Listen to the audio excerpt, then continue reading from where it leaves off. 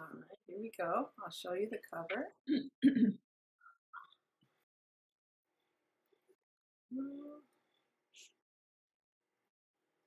Here we go. Let me see. Got it. Well, folks, friends, we are so happy to welcome everybody to the presentation of this beautiful book, which is just about to land in our hands. The artwork is exquisite. Those of you who know Tom know that. And his stories are just, oh, they're just precious little vignettes of his life before Baba as a child in Woodstock, and then oh my goodness, so many stories coming to Baba and his life with the Mandalay and interact. Oh, it's a real treasure. So we're very glad you're here, and Cathy has been heart and soul doing these great presentations. This will be the fourth one now. She's taking a few chapters at a time, and introducing you to this wonderful book by and a tribute to her husband Tom, who passed in last February. Okay, Cathy, you take it from here. Thank you, Betty. Thank you. First, thank you, Betty. Thank you, Ruth, for all your help and technical support and emotional support as I present these 4 parts of the cover of the chapters in Tom's book. And today is going to be an enjoyment of chapters 7 and 8, which begin after the East-West gathering and run through the end up until, Tom's finished the book. So chapters 7 and 8, here we go. Greg, wonderful help that we got from Greg Butler just a few months before Tom passed. He came and we recorded these videos of Tom sharing photos from the book. So today Greg has put together what we have called part 4, which is, as I say, after the East-West gathering from, basically 1963 to the present. So that's where we'll begin.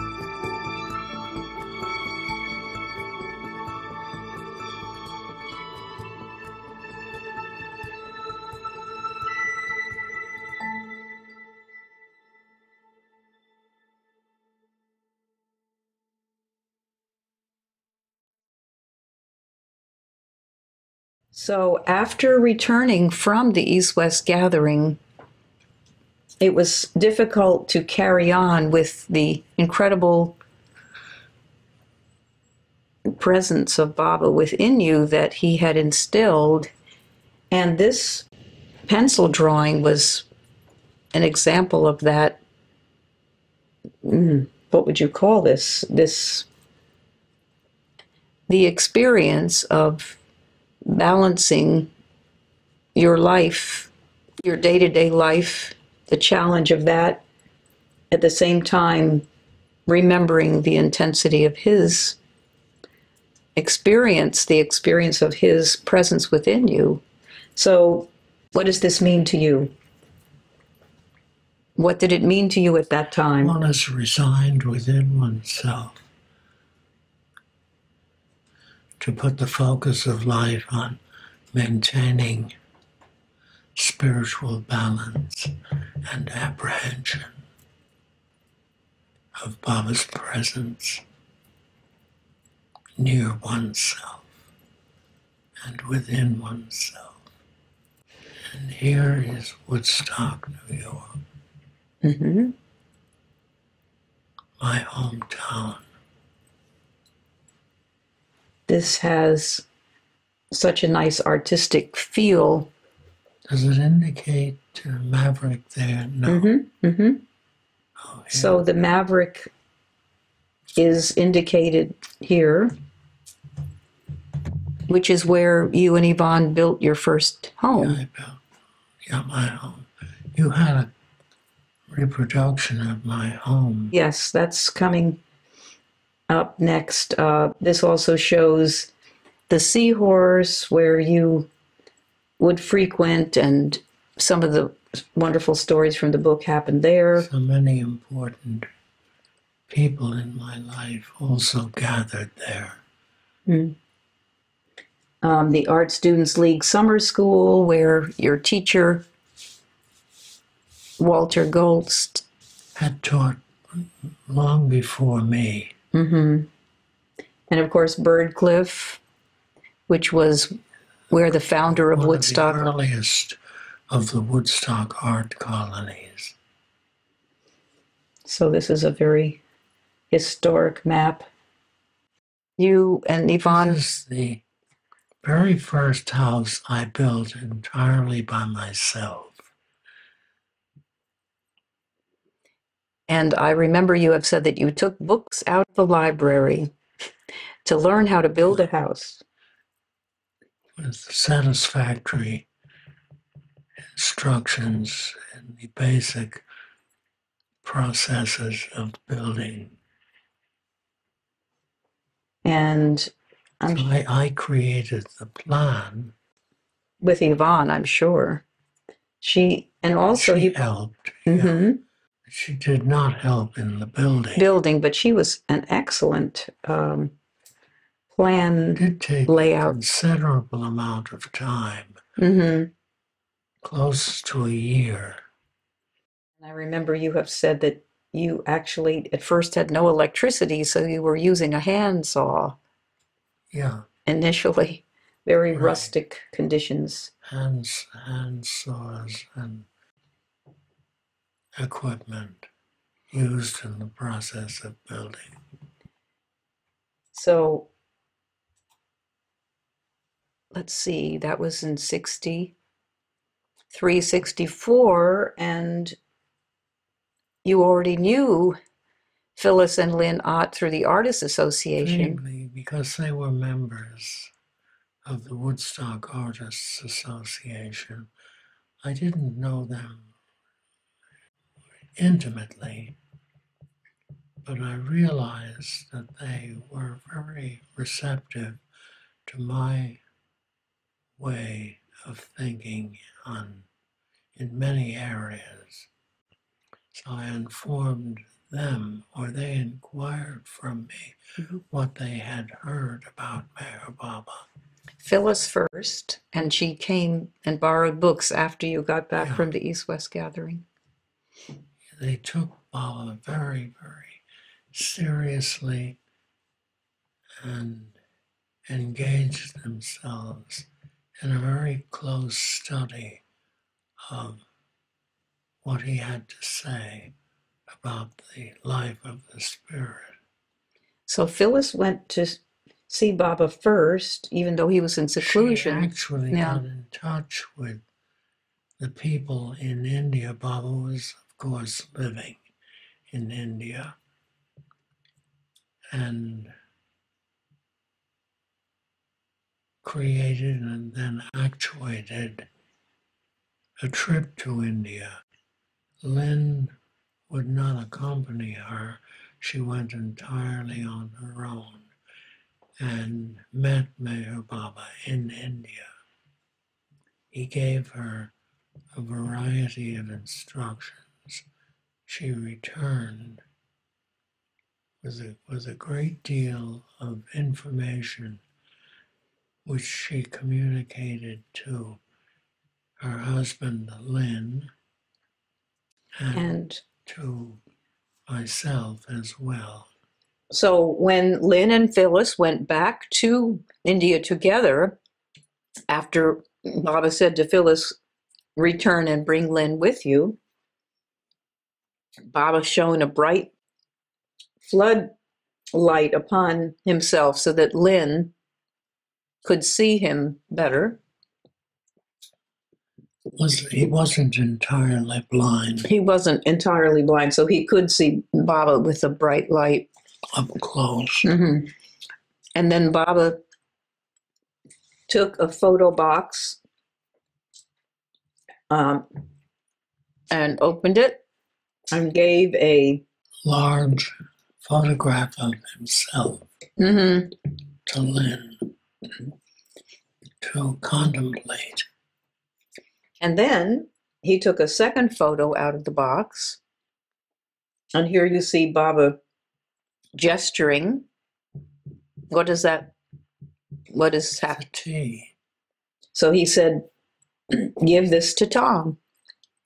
That photo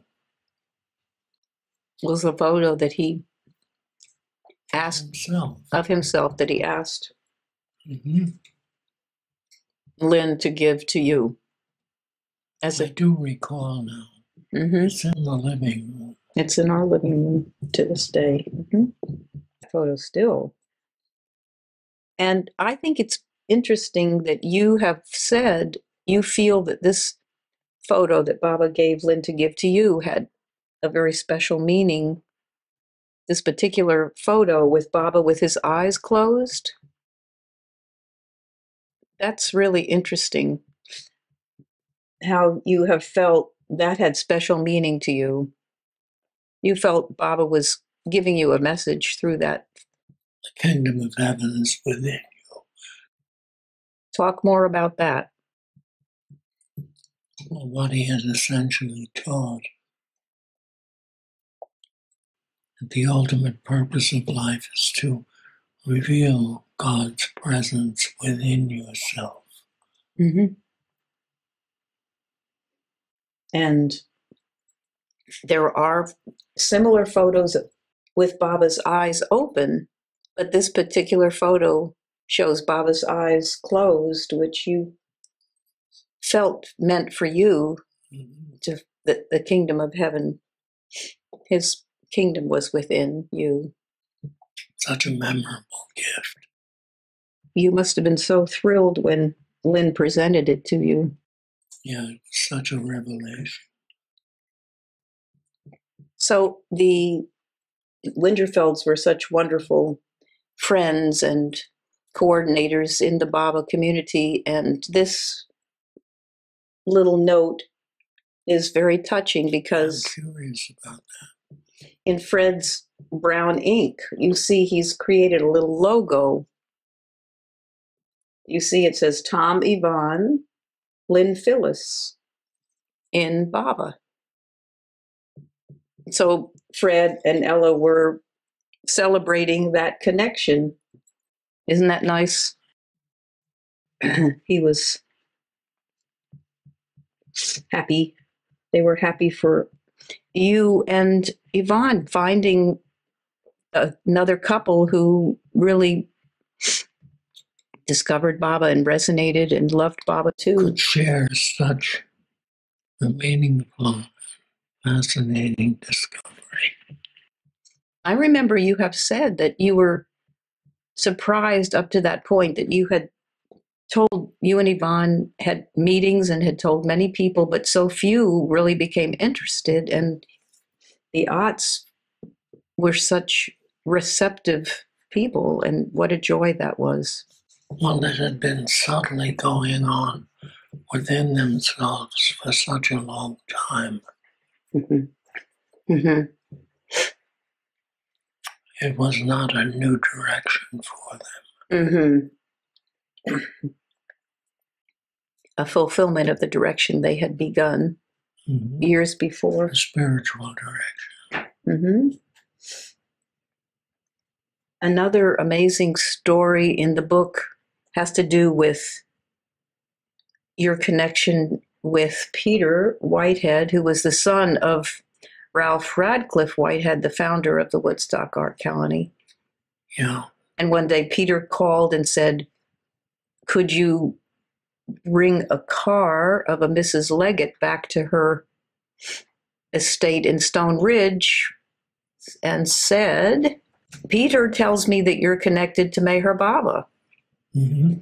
And then she told you that who had come and stayed at that estate when her mother was alive. Vivekananda. Vivekananda. The disciple of Sri Ramakrishna. And you were so astounded that Vivekananda had come to this estate so close to Woodstock. And then this is the house where Vivekananda was housed. So she brought you to this. And because Baba had spoken so fondly of both those individuals, Mm-hmm. Of, yes, Ramakrishna and his close one, Vivekananda.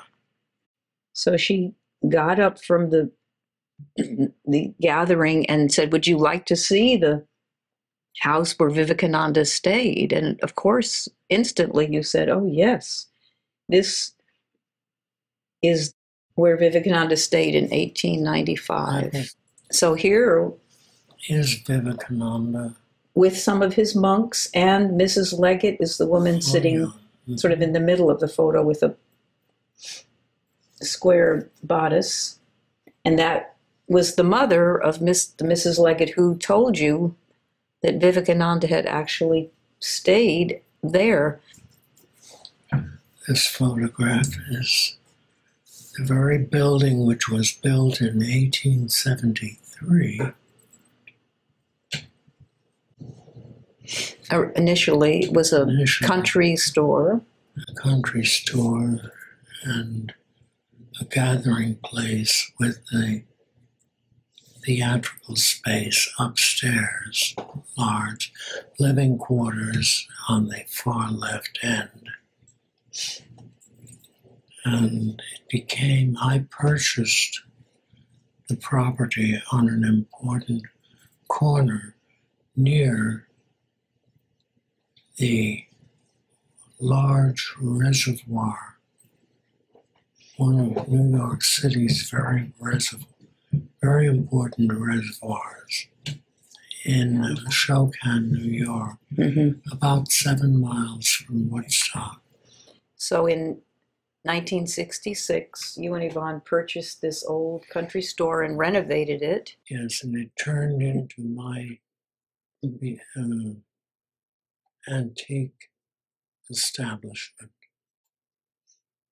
So my home as well. And of course, since it was on a main road, it became extremely successful. Very important business.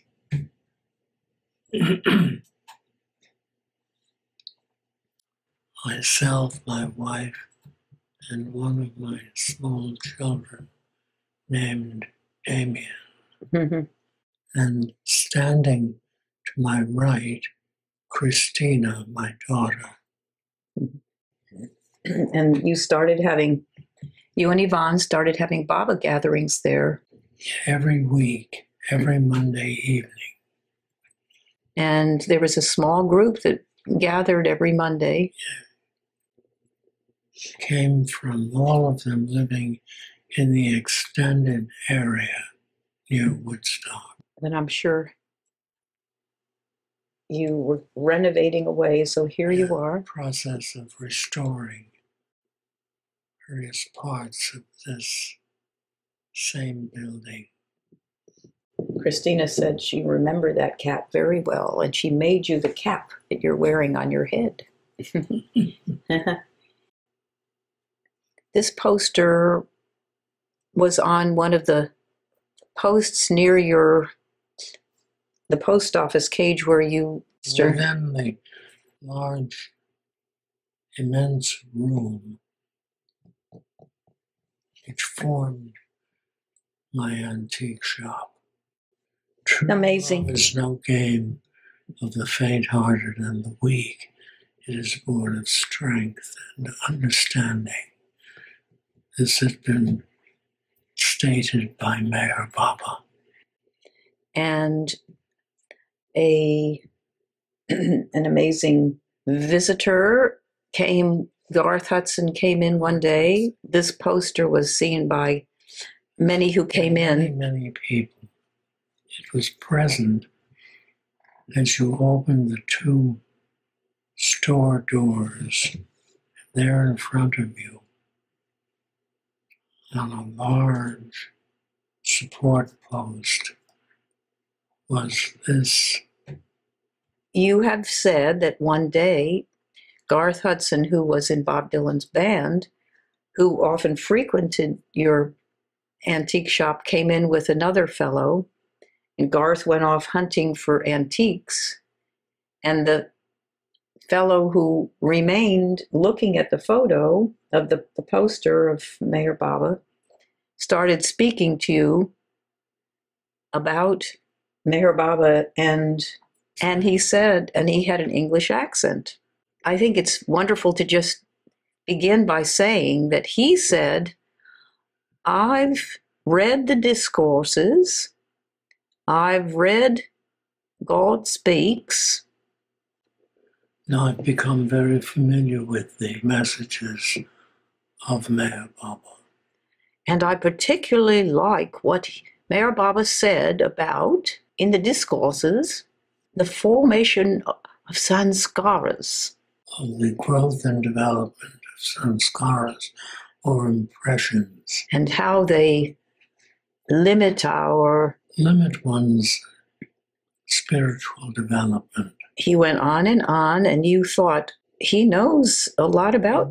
I'm surprised he knows a great deal about what Mayor Baba had to say about the spiritual life. So then you said something that he appreciated. He came around the little post office cage, the swinging little door there, and gave you a big hug and said, I'm so glad we met. Unfortunately, I have to go back to London. Otherwise, I would like to get to know you a little more. But it's been a joy. It's been so nice to talk to you about Mayor Baba. It's been so fulfilling to me. I remember that. He was naturally very conscious. Well, a few days later, Garth Hudson came back and said, How did you like George? And you thought, George, oh yes, that was the Englishman. George Harrison. And the reason you didn't recognize George Harrison was because you were a devotee of Mozart and Bach and Beethoven, and his music was a different style. But you had no idea who he was, but you had a wonderful... Yeah, I was a classical music lover. So I've always wondered, when Garth said, how did you like George? And then you ask again, and he said George Harrison. Did you realize then who he... Oh, yes, I'd heard of him. You'd heard of him. But I always assumed that he must have been so happy to talk to you about what he was really interested in. Yeah, he was. Became more and more serious, and more people were influenced by what he had perceived.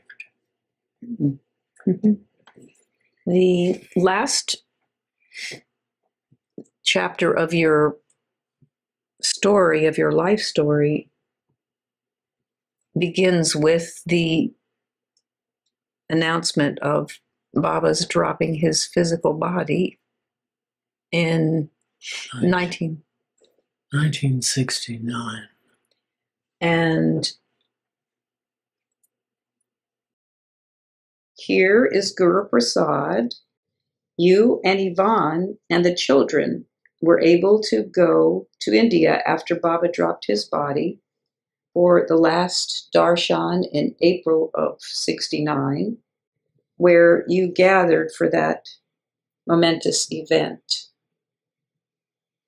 And this is a photo of the darshan attendees gathered at the Bombay airport after the darshan was over.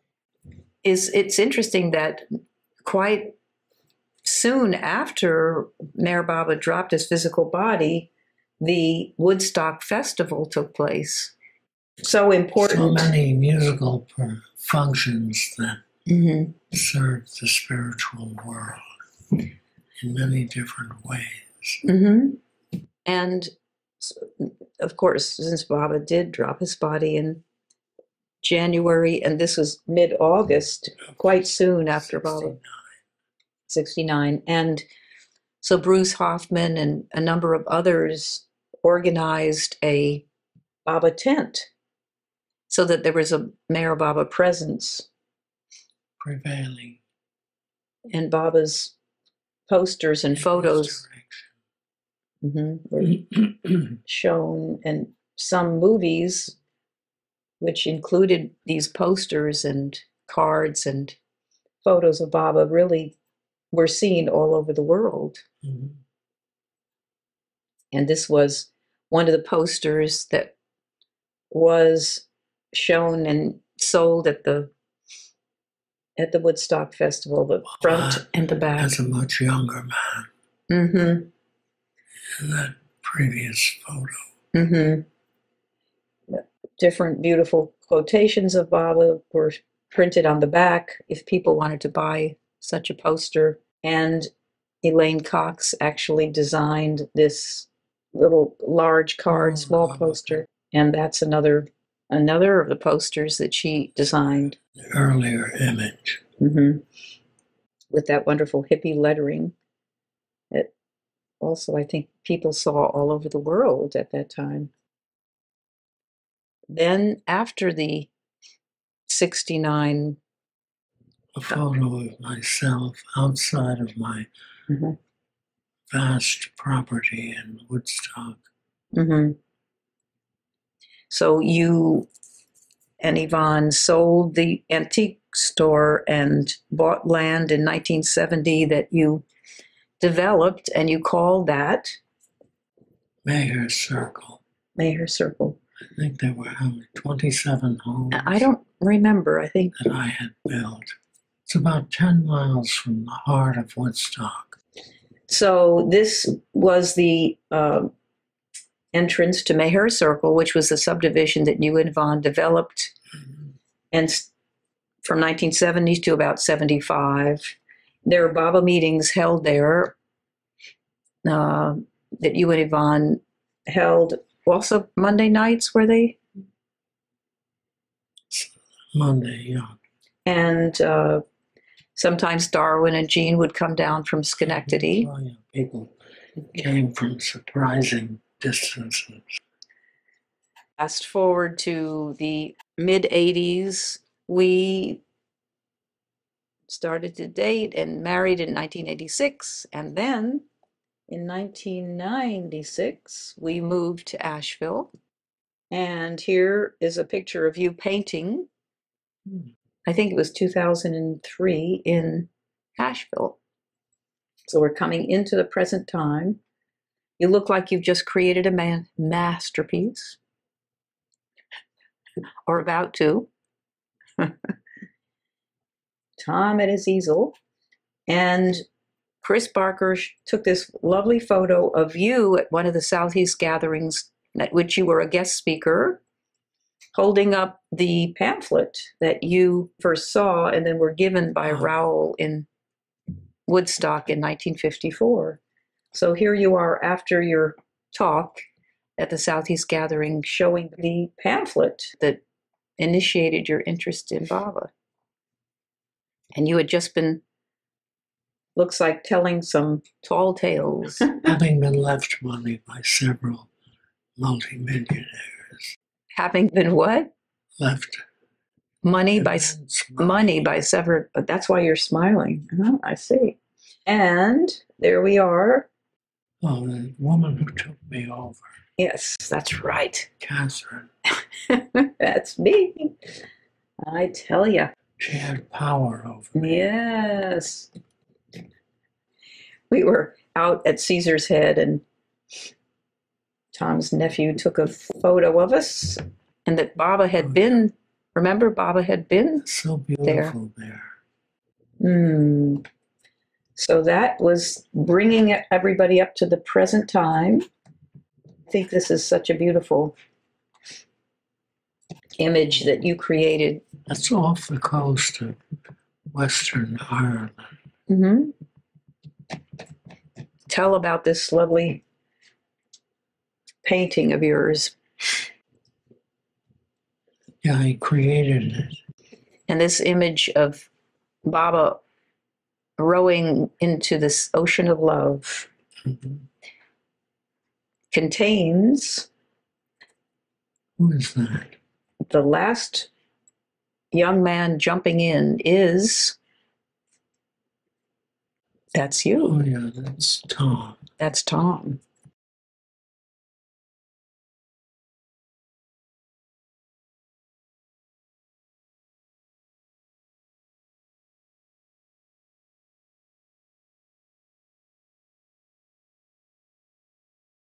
Jai Baba, Cathy. It's wonderful that Tom was, so present so shortly before his passing. It's wonderful to see those photos and hear those stories again from him. And I thought it would be absolutely wonderful to read a little bit from the what Tom wrote about the 69 Darshan. That is very interesting. Before I ask three friends to share memories of life with the Rileys in Woodstock in the late 60s into the mid 70s. But it's interesting because the 69 Darshan was so monumental for so many people, yet for Tom, he had a very different experience. We got permission to have him include Bal Natu's short paragraph on Bal Natu's feeling after he experienced the East-West Gathering, and Tom, upon reading that, felt it was so much similar to his own experience that we got permission to use it in Tom's book. So this is Bal Natu's writing from Intimate Times with Meher Baba at Guru Prasad. Since the great event of beloved Baba's dropping the body, a strange experience of inner void, wherein there is neither delight nor sorrow, possessed me for some time.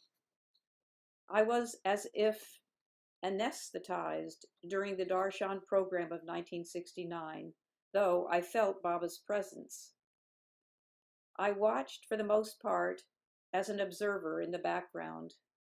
Naturally, there was grief and despair that he had left us, but I knew he remained within me. I continued to experience him.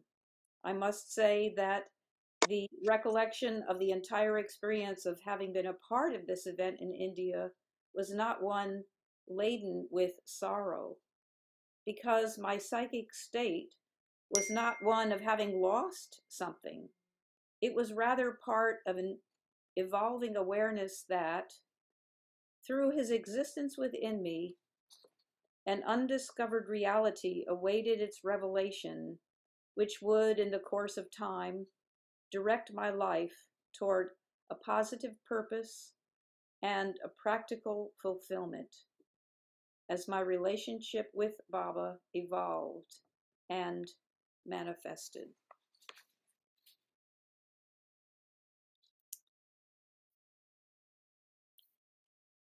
To continue with reminiscences from three wonderful friends of Tom and Yvonne's who early on began to attend their meetings in first at Winchell's country store, the antique shop, and later at Maher Circle. I would love to ask these three friends whose reminiscences we included in Tom's book. I'd like to ask them to read their beautiful memories, and I'd love to ask Joyce Barrison to begin. Welcome, Joyce. Hi. God, yeah, this was really nice, Cathy.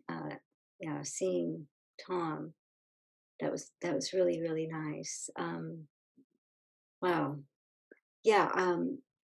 Okay. So Cathy wanted me to do a short introduction. Yeah. Well, I met. You'll hear. I'll read the thing that was in the book. But Tom was a really important person to me. I mean, I myself came to Baba in '68, and I went on the darshan, and then I lived near Woodstock, so I got to spend some time with him and Iran. That was really, really special for me. It really was. There are no words, so I'll just read what was written in the book. Okay. Okay, so I'm Joyce Barrison. My husband was David Barrison. So my husband David and I were living on the Lower East Side of Manhattan in a slum. We found out about Baba in January of '68. We met Cindy, who was then Cindy Dachek. And I think we met Tom and Yvonne in Woods. We did. I don't think. I know. Yeah, we met Tom and Yvonne in Woodstock before going to the '69 Darshan. Yeah, we ended up moving to Woodstock after the Darshan. We were new to Baba.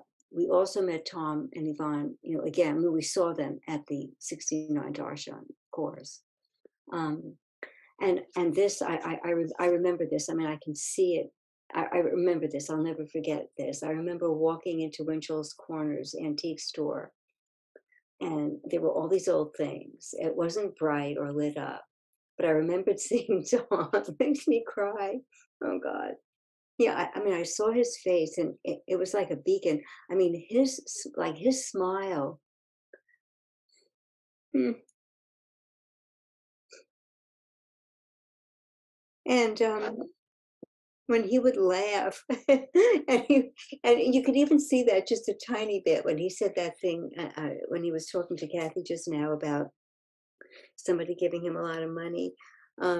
He just there was just nothing like it. I mean, really, and Tom was like understated to say the least. Like, I mean, he would talk, and he'd be saying something that seemed very, very serious, but it would always have some kind of humor in it.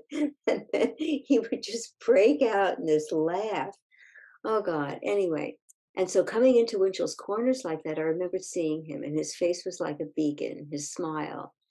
Yeah, he would tell a joke, and his whole face would light up. And of course, he was serious. He could be serious too, but there was something about him that always seemed so amazing to me. And Baba just radiated through everything. And just watching him today just reminded me of that. That was the thing. I don't know what it is, but like, I wish I had it. It's just this. I mean, his life was Baba. I mean, that was just what I always felt. And it made a great impression on me. Tom and Yvonne had meetings at their house, and the meetings were small. Yeah, which was amazing. When I think back now, how lucky I was to be there. My God, they were really small. I mean, just me. Yeah, I say here, I recall Tom, Yvonne, Cindy, Michael Cernitsky was this guy who lived up in Woodstock. My husband David and me. That was it. I mean, can you imagine? I mean, and it was such a beautiful room, and the rug that's in that room, he still has, and not, within the year before he died, um, I was talking to Tom and Cathy, I guess, about the book and everything, and I can't remember. I don't remember if she sent me a picture or what, but I saw the room that he was in, and that same rug was there. It was the same rug that was there during those meetings. Yeah, um, that was right after Baba dropped his body. Yeah, all was new, and at that time it felt like something was happening. Tom seemed to be into that. Yeah, there was this thing. We were all expecting a Mahapralaya, the final reabsorption into God, and he was really into that. We all were. I mean, we wanted it to happen. But of course, I think the Mahapralaya is just the continuing of having to live out our lives. Oh my God, very difficult task. All right, so we had these meetings, and though they were not large, it was really exciting. I also remember meeting with them casually at their round kitchen table, and we'd be sitting there, and Tom would be telling all these stories. I remember the feeling of listening to Tom's stories of how he heard about Baba and also about his times with Baba. Tom seemed like such an ethereal creature. He was so powerful and palpable. I felt so fortunate that I was there. At the Baba meetings, there would be readings, and not so much the storytelling as there had been when we'd sit casually around the kitchen table. Tom and Yvonne's life was crazy. They were always building, living in the middle of chaos, always a project which prevailed. But Tom would sit down and start talking about Baba, and there would just be this calm. It was just amazing. I mean, there was just really total chaos around them. Um, but when we sit at that table, it was just like there was no time, and it was just being in. It was truly just being in the moment. It was really wonderful. I called Tom recently. I hadn't talked to him in many years. I asked if from the time he had found out about Baba had anything changed. He said, I still think of Baba every day. Nothing has changed. He said that his focus had been centered on Baba then, and it's the same way now. It hadn't changed. That's it. Thank you, Joyce. That's brings us all back. It feels very magical. That's really a treasure to hear. Oh, wow, what a wonderful beginning. So, Michael Siegel also had attended Baba meetings at Tom and Yvonne's, and we asked if he would share his reminiscences. And so, Michael, welcome. Oh, oh.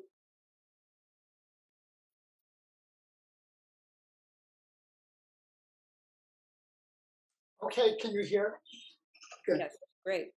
All right, this is terrific. Thank you for inviting me to share my feelings and my thoughts. So I'm just going to read directly from the piece that you asked me to, because I know time is running. I'll just say that Tom is a very important presence in my life, really formative and really, in a way, a compadre on many levels. In many ways, he would pop up at very important junctures in my life. I'll just read here. As a teenager, I came into Meher Baba's contact in the autumn of 1970, and I lived in the village of New Paltz, New York, not far from Woodstock. I met Tom and Yvonne soon after becoming connected to Baba, and I started to regularly attend meetings at their home. I would also drive weekly to Darwin and Jean's meetings in Schenectady. So that was my schedule. Being a musician, an artist, and a seeker myself, I found that I was easily drawn to Tom's sense of aesthetics, and I was quite naturally in tune with how he would describe his own experiences. A significant dimension of my connection with and love for Tom revolves around our shared sense of art and beauty, especially his sensitivity, humor, and artful ways with a nuanced, descriptive language of experience. The power of his storytelling and his spectacular flair for the dramatic captured me, as well as many others. Almost anyone who has heard Tom tell his story knows him to be a most fabulous raconteur. As an artist, he was aesthetically attuned to many of the kinds of aspirations and the motivations that I also felt. And being younger than many other Baba people in those days, he was a kind of generational bridge for me. Tom was a strong and graceful individual, and who, by virtue of his own artistic sensitivities, and also having lived in Woodstock, he was living a kind of counterculture of his own. Thinking about this now, Tom represented a special kind of validation that confirmed what I and many of my generation were seeking. A new way of living apart from the mainstream of society. We were moving into a new and different life of inner abundance with Baba that left behind many of the earliest stages of cultural rebellion. Most of the devotees who had met Baba, such as the Shaws and the Winterfelds, were of an older generation. They so generously accepted us and they inspired us. And yet Tom was culturally more ours, in many ways closer and quite familiar. For many of us young people who found ourselves at those Meher Circle meetings, he represented and held the space for those who were outgrowing our old lifestyle. And in his own way, he mirrored what many were actually seeking, a fuller flowering of the inner experiential spiritual life that Meher Baba so emphasized and transmitted.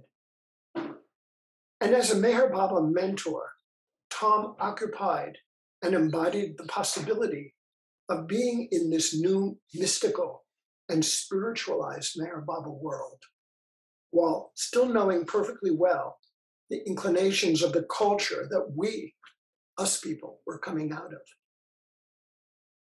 The Woodstock meetings were a nest of comfort, validation, and possibility, and they were fun. Imagine the feeling of coming down a quiet country road on a weekday evening, and then seeing a sign for Meher Circle. Just imagine that. And one would then enter a house in a forest, all wood and glass, that Tom had designed and built. It was an artistic work in itself. At the meetings, the format usually started with a reading, perhaps something from the Awakener magazine, or a letter or message from Elizabeth Patterson or another close disciple. The feeling was casual, light, inviting. We would feel free to share thoughts and insights, to be at ease in responding or commenting on what was being read. This was usually followed by the centerpiece of the gathering, a more serious reading or message. Often one of Baba's discourses was read, or a section of God Speaks. As two of the few Westerners who had direct experience of being with Meher Baba, Tom and Yvonne would of course share their own stories of being with him. A poem or quotation might be recited, and there would invariably be musical offerings by different people. I also might share a song on guitar or play my sitar. We would always end with a few moments of silence, a short meditation, trying to connect inwardly with Meher Baba. Then Yvonne would serve tea and we'd be in the kitchen. It was always light. There was as well an extra dimension of being surrounded with art at those meetings, including Tom's paintings, vibrant with color, highly symbolic. That became yet another way of expanding one's understanding of how Baba would work with individuals. There's so much storytelling in his works, images that were really narratives of people in the midst of some important moment or occurrence.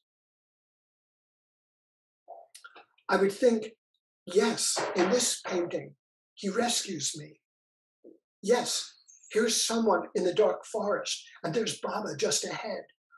Or here they're drowning and Baba's coming in a boat, rescuing them. Art helps us to translate and to understand experience. And all this was part of my early steps in coming into life with Meher Baba. Remembering the atmosphere and the feeling of the gatherings at Meher Circle, the different phases of the evening, stories, readings, poetry, music, one could certainly glean Tom's artistic touch in helping to compose them. There was a definite sense of attempting to integrate different qualities of Meher Baba's reality into the structure of those meetings, a format that I and others have adopted for our own gatherings. The Meher Baba, the meetings at Meher Circle in Woodstock were an important aspect of my own early connection with and experience of Baba. And coming when they did in my own spiritual life were, in retrospect, really formative. So that's my piece. And thank you. Mm. Wow, that really is a wonderful, wonderful testament. Joyce and Michael, these are wonderful. Thank you. And it's such a wonderful segue into our next reader, Greg Parentoni, who was one of the workers who helped construct the homes that became Meher Circle. So Greg is really perfectly placed here. And Greg, thank you for joining us also. And thank you, Michael, for that beautiful reading, sharing. So Greg Parentoni, welcome to our gathering.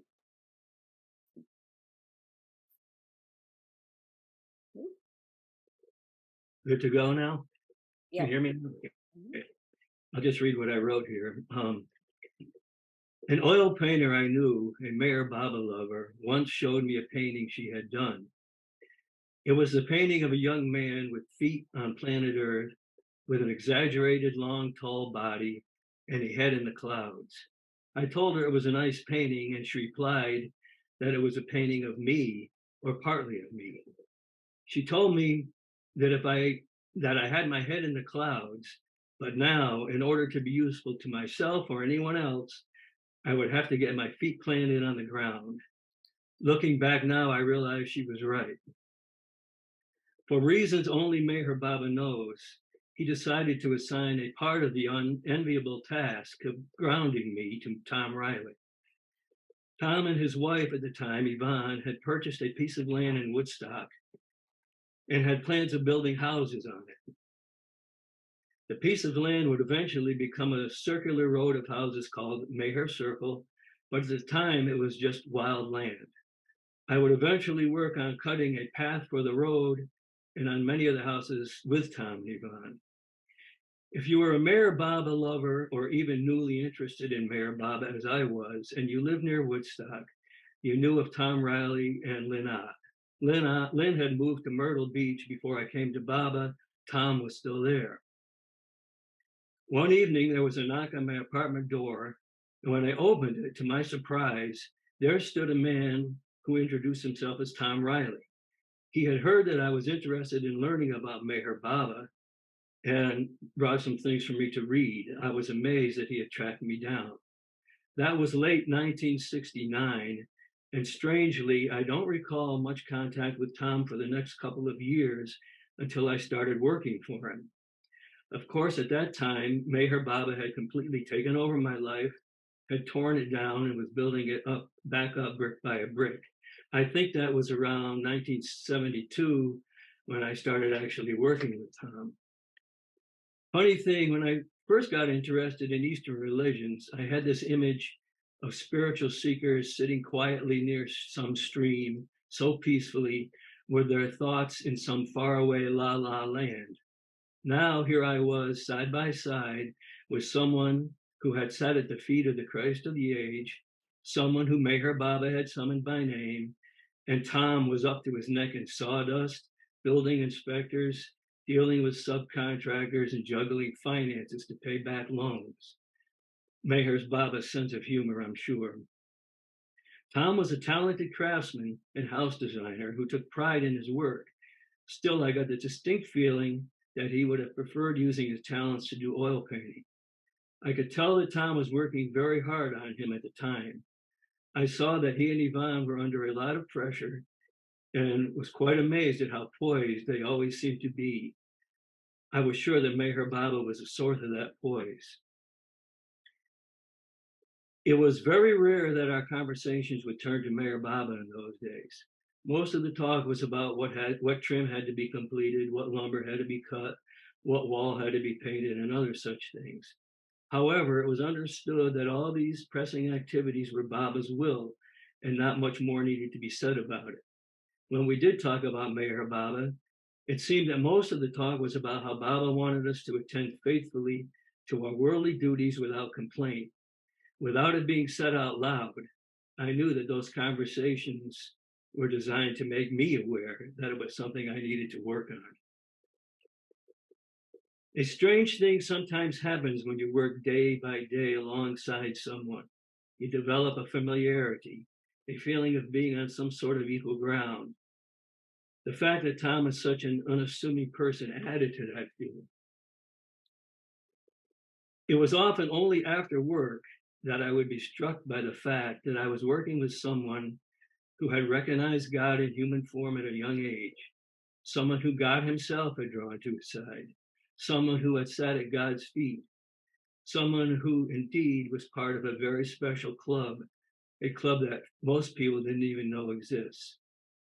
I am very fortunate and frankly quite amazed that my life intersected with Tom's, and I thank you, Meher Baba, for that. Thank you. Thanks, Greg.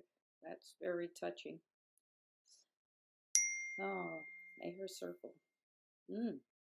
And to think Michael was involved in meetings at those houses you helped to build. Yeah.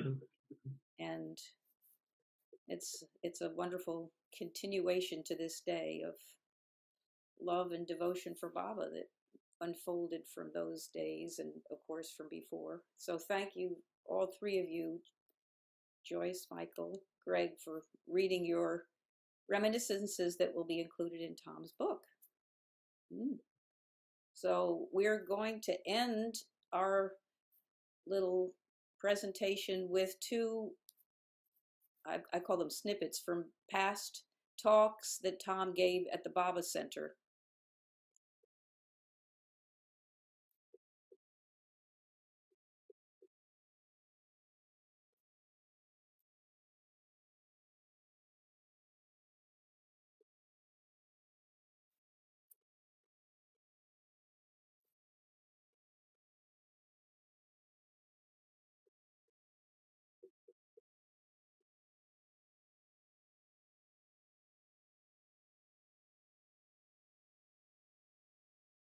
You know, I still have this attachment for Ramakrishna.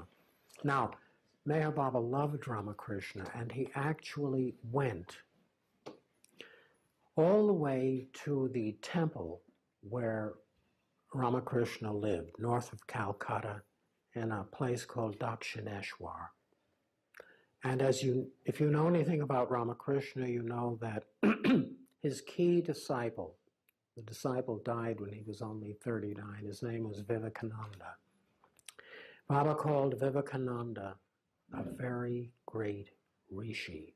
And a rishi is an individual on the highest planes of consciousness. And Baba himself visited the very place in the temple where Ramakrishna lived, the very room where he lived. Baba himself went there. Now, Vivekananda wrote this extraordinary statement about Ramakrishna, which I want to read to you because it's always apropos and very meaningful to anybody who wishes to unravel and discover the beauty of the presence of God within.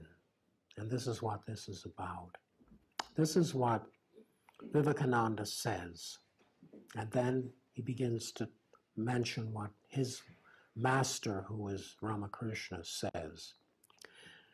Extreme love of God is bhakti, and this love is the real immortality, getting which one becomes perfectly satisfied, sorrows for no loss, and is never jealous, knowing which one becomes mad. My master used to say, quote, "This world is a huge lunatic asylum where all men are mad, some after money, some after sex, some after name or fame, and a few after God. I prefer to be mad after God. God is the philosopher's stone that turns us to gold in an instant. The form remains, but the nature is changed. The human form remains, but no more can we hurt or sin.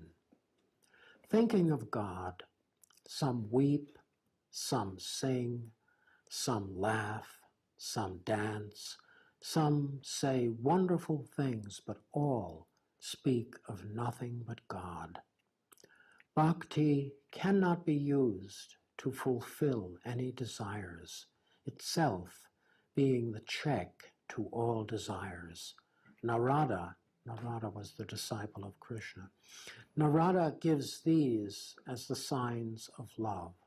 When all thoughts, all words, and all deeds are given up unto the Lord, and the least forgetfulness of God makes one intensely miserable, then love has begun. This is the highest form of love because in it there is no desire for reciprocity, which desire is found in all human love. A man who has gone beyond social and scriptural usage is a sannyasin. When the whole soul goes to God, when we take refuge only in God, then we know that we are about to get this love. When the sun of love begins to break on the horizon, we want to give up all our actions unto God, and when we forget Him for a moment, it grieves us greatly. Day and night think of God, and as far as possible, think of nothing else. The daily necessary thoughts can all be thought through God. Eat to Him, drink to Him, sleep to Him, see Him in all. Talk of God to others. This is most beneficial. That was Vivekananda.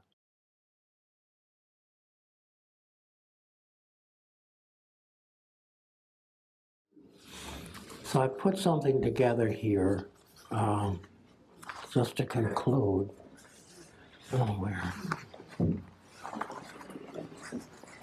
About what Baba had said about giving everything to Him, disburdening ourselves of all of our wanting and surrendering everything.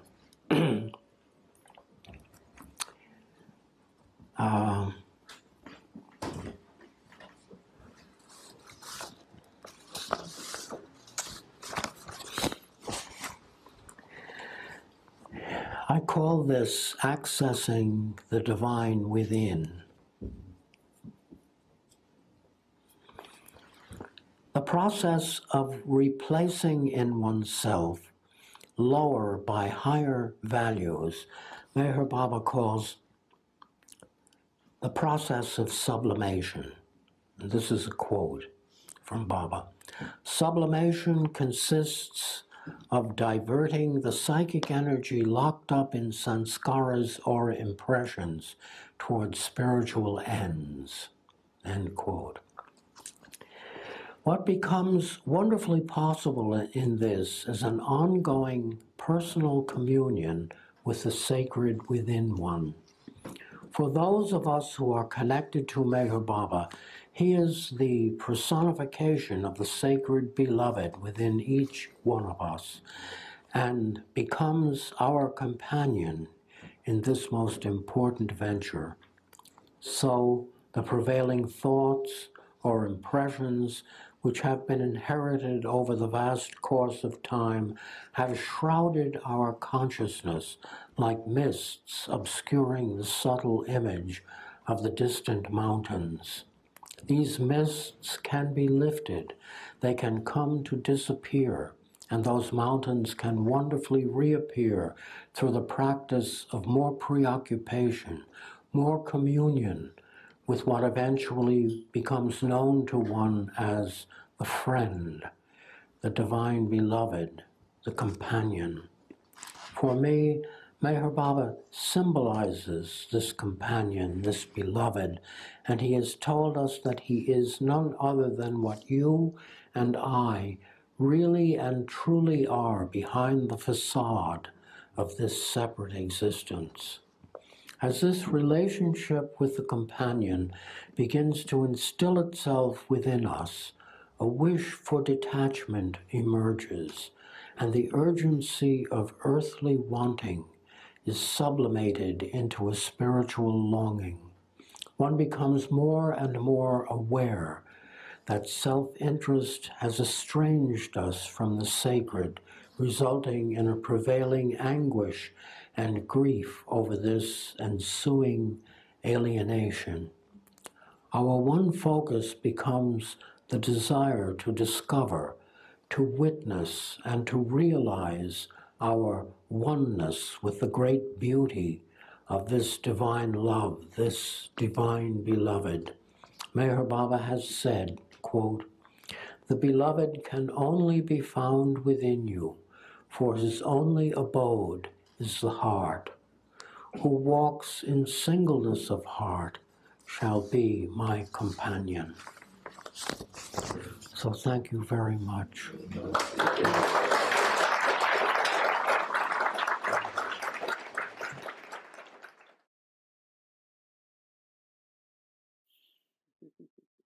Thank you for joining us today. It was wonderful to share the richness of Tom's book, which is coming from Canada as we speak. It's arriving in Myrtle Beach soon. And I'm just thanking you all for celebrating this Tom's life and love for Baba and his connection with Meher Baba. It's meant a lot to me. Thank you. Thank you, Cathy, for putting all this together. It's nice to be introduced to a book so thoroughly. Yeah, Beautiful. yeah. Good to see you all. Thank you, Yes, thank Cathy. you, Michael. Thanks, Yeah. Greg and Joyce, and for reading, and Greg Butler for all this techno work, and everybody else who I see loves Tom. Oh, Kevin, you have to say something with an Irish accent before we go. Oh, every time I would bump into Tom on the center, my greeting to him would be, "Oh, Jesus, Mary, and Holy Saint Joseph, did they let you out of the house now? Good. I mean, for God's sakes, have you not been? Don't you have one of those ankle bracelets, for God's sakes?" I bet, I actually, heard Tom speak when I got here. I've been here for 21 years. I don't know when it was. And the first time I met Tom was, giving a talk at the center. And of course, I walked over to him, and with that high regard of someone who met Baba, and just amazed by his storytelling and all that. And I don't know how long it was, but like shortly thereafter, I don't know. I guess I crossed over the line first. I don't know what possessed me to be so brazen to talk to him that way. But he responded. There's the thing that's amazing about Tom. He just responded as if we were like together our whole entire life. And then he asked me, so where's your family from in Ireland? And the whole Irish connection became, like the avenue through which I wound up having the incredible gift of being friends with him. I mean, he treated me like an older brother out of nowhere. Like it went from I don't know you to we've been together forever in a minute. And then in large measure, thanks to you, Cathy, who precipitated any number of meetings at the house. The thing I would have to say about Tom, I know we're all over time here, but he was, aside from all the things everybody else said, a master in so many different disciplines of life. I believe he was his single greatest, mastery, aside from his love for Baba, was just how he can make anybody, me specifically, feel like we were long lost brothers, and be so utterly natural and embracing. I recall the first few times I was over at the house with Cathy that I was, like a little nervous, like what do we say, how's it going to be? And it was never like that. And as the years went by, call it, I don't know, Cathy, you probably can figure out when it all started, 8 or 9 years. It was, and of course, Baba was always present in it. And there was, periodically, as somebody else said, I guess your name is Greg, the build guy. I'm just so, I'm happy that you did this, Cathy. But frankly, make me sad. I really miss him. Jay Baba. Yeah, we're happy and remembering and trying not to be sad. I remember before saying goodbye, I have to say one of my greatest gifts from Kevin is hearing him say to Tom once with that Irish accent that Tom was one of the not promoters, but the greatest raconteurs, and that he never let, what was that Irish saying? Never let the truth. Oh yes, it is a known Irish saying. Oh, you never let the truth get in the way of a good story. The other one, I enjoyed was also an Irish saying. All you have in life is this moment and your story. So on that happy note, Jay Baba. Jay Baba. Jay Baba. Thank you, everybody. Avatar Meher Baba Ki Jay. Avatar.